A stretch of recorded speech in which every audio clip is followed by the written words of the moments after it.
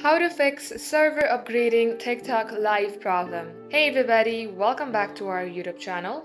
So without any further delay, let us jump right into the process.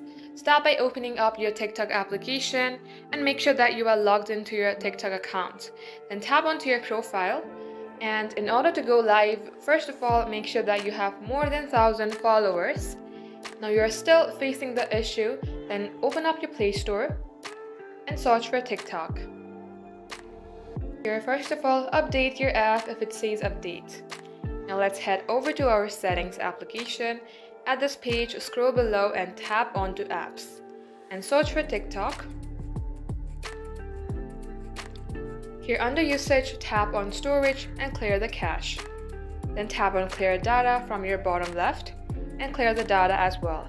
Before doing so, also be noted, if you delete this application's data, it will delete all of your login credentials if you have saved any.